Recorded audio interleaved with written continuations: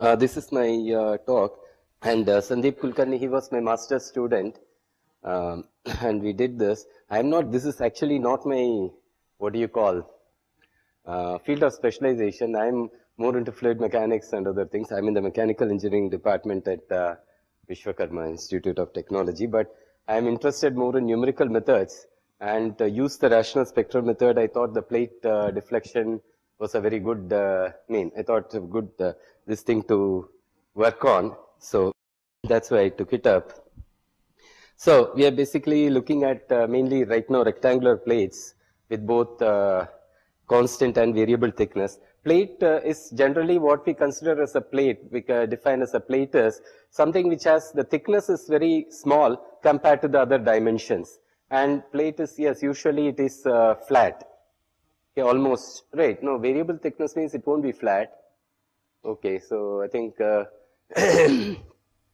so it won't be exactly flat, but for example, an aircraft wing can be considered to be like a plate. Okay, it doesn't have significant curvature. The median line will not have curvature, I think. Okay, probably, a civil engineer maybe. Anyway, that's okay. That is, both constant and variable thicknesses were considered. We looked at deflection of plates as well as vibrations were also considered. I have not given the results for vibration of plates. So we look at the governing equation for a plate, especially for constant thickness. This is the equation. This is a biharmonic operator, and Q is the uniform loading, which not necessarily uniform loading on the plate per unit area, and D is the flexural rigidity, which is given by this. The E is the what do you call that? Young's modulus. H is the thickness. Mu is the Poisson ratio. They are basically material properties and thickness. I have given a tilde here because D I want to use later for the derivative matrix.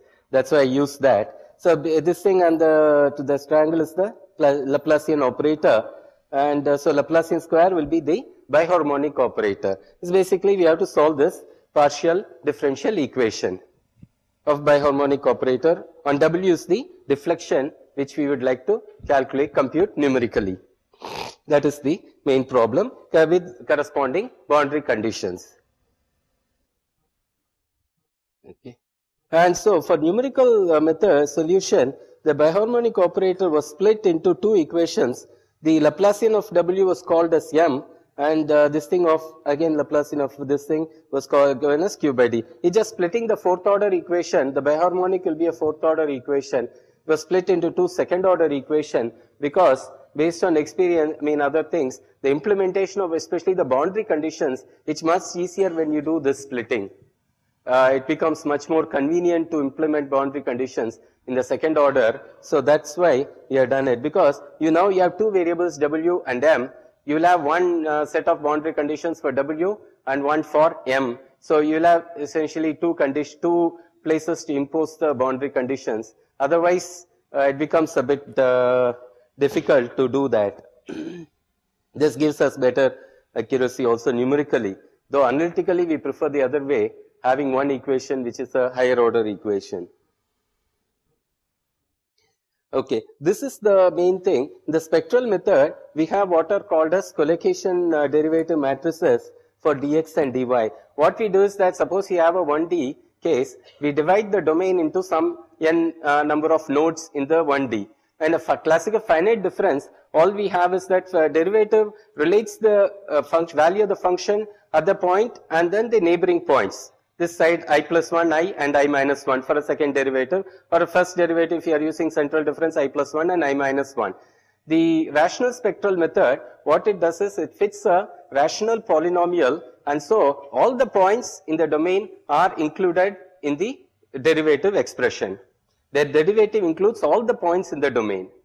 Okay, that is the main this thing. Of course, what happens is the matrix will be a whatever matrix equation you get. In the finite difference, it will be in 1D, it will just be a single tridiagonal matrix if you are having. Here, it will not be a tridiagonal matrix, it will be a full matrix, but the size will be smaller.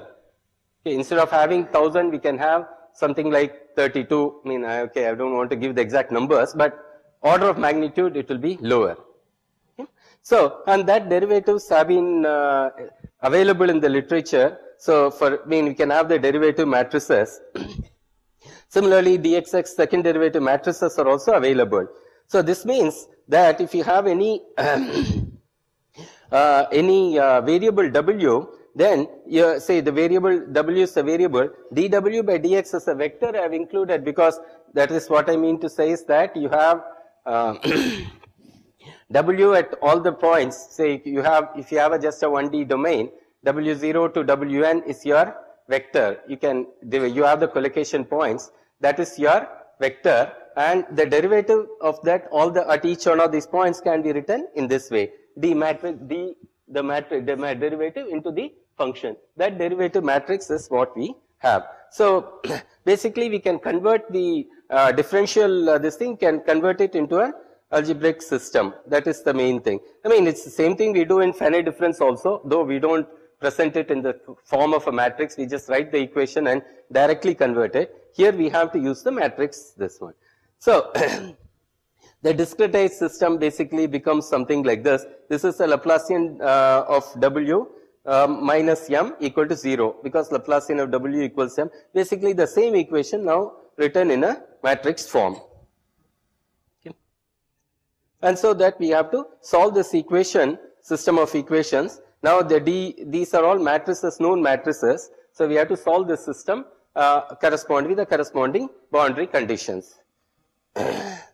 Boundary conditions, how it is imposed is this, that is, suppose you are having a point which is on the boundary, then you don't apply the governing equation. What you apply is the corresponding boundary condition. What you do is that you remove that, whatever that matrix, whatever row you get for the corresponding to that boundary condition, you remove that row, remove that equation and put the equation corresponding to the boundary condition. That is how this was imposed.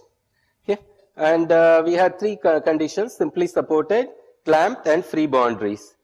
Simply supported means there is just a simple support, which means that the displacement will be 0 and the moment will be 0. That is and clamped means it is just clamped, so both displacement as well as the slope at that point will be 0. And free means it is just free. There is no moment, and as well as that modified shear force, they are both 0. Okay.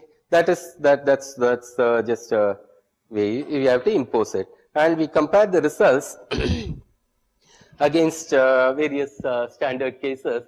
S stands for simply supported, C stands for clamped, and F stands for free.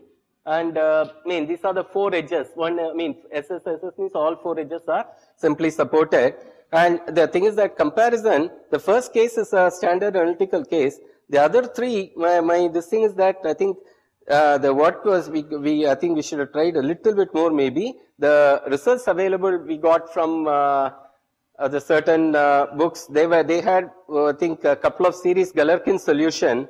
Probably I think we are matching, but we should have got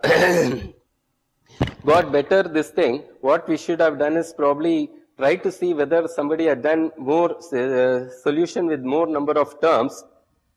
Our solution anyway, we check for self-consistency, that is, we check for by increasing the number of modes, we got the same result back again. The first one being the SSSS, that is a closed form solution, that is, there is no problem, that we matched it exactly. And the other one was, next we looked at variable thickness case. It's the same thing, it's just that the equation is a little bit messy, that's the only thing.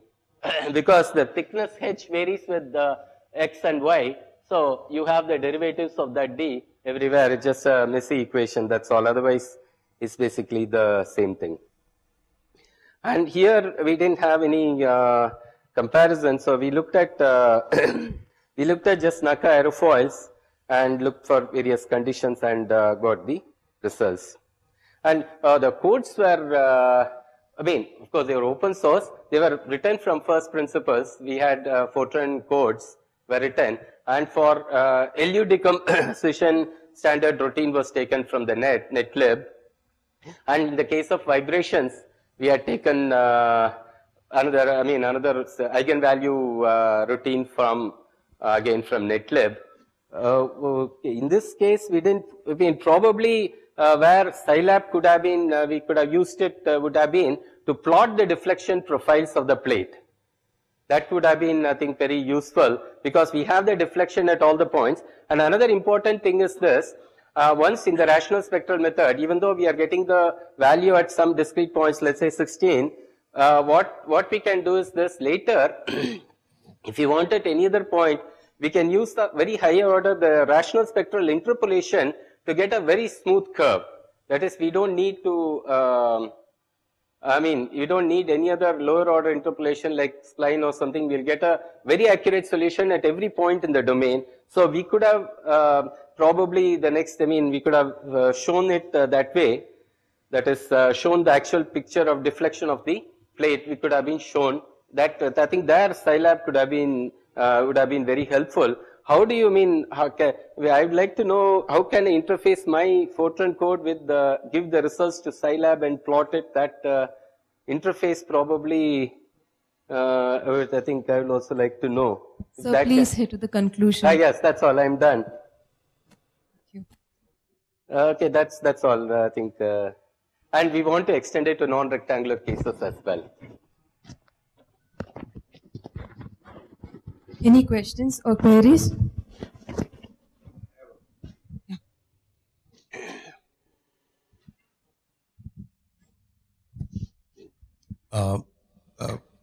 Good talk. I have only one comment. You said that you used some Fortran code and so on. Right. So if you had used Scilab, the same code would have been used. For example, LAPACK would have been called for doing LU decomposition, finding the solution, because it has to be solved repeatedly. Right. So the main benefit would have been not just to plot. Plotting is okay, but even the coding would have been a lot simpler.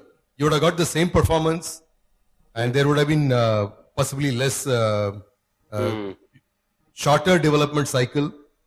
Okay. So I would suggest maybe some of your other students, you can ask them to redo this in Scilab. Okay. And you see the code size would definitely come down maybe 1/10. Are you sure? 1/10? Yeah, absolutely. Because that is Scilab is a high productivity tool. While giving the same performance, high productivity tool, because you can easily validate whether it is working, and you may want to try it in the future. Sure. Yeah. Just one comment, because previously some of my students, I didn't encourage them, but they used MATLAB. At that time, my only problem was that when the matrix size became quite large, crossed 800, around 1000, that range, then it started becoming very, very slow. Whereas then when I switched to Fortran, I didn't have this problem. So that is one issue. I don't know whether, it may be something inherent with MATLAB or this one. That is one reason I... Yeah, good point. When the thing becomes very large, there are some issues. But of course, the students often tend to choose large, small discrete size because they don't use the proper integration methods. They may use explicit method and things like that, and it may diverge.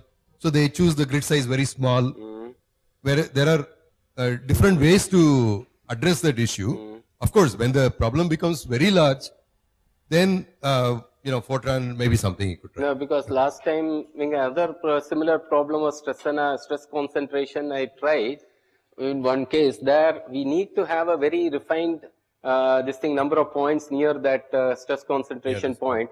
After that time, we couldn't proceed further.